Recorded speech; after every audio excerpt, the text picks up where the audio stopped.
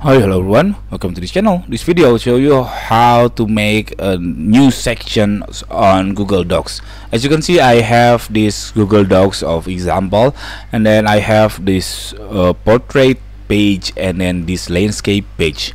It possibly happened because you create another sections of your Google Docs. So how to make it like this?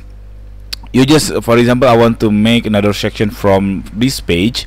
You just drag this page for any content here. For example, I will put any content. I type in, I wrote this one, and then click this format.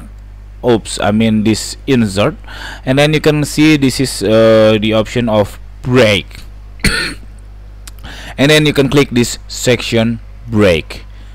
See, this is the another section from the upper, so the page number, it should be different from the previous sections. So you can make different pages, different page number formatting, and so on. Okay, this is very simple tutorial. If you think this content is helpful for you, please subscribe our channel, and then if you have any question, please put on the comment below. Thank you.